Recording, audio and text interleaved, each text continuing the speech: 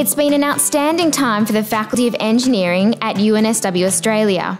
We made world-first breakthroughs in quantum computing, set new records in solar cell efficiency of over 40%, pioneered the development of wound-healing bandages and revolutionised cell drug delivery.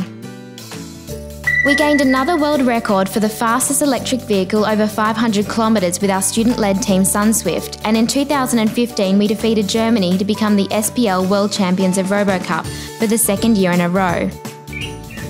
We created Australia's first fuel cell bicycle running on clean, cheap hydrogen, and we launched our first MOOCs, massive open online courses available to anyone, anywhere.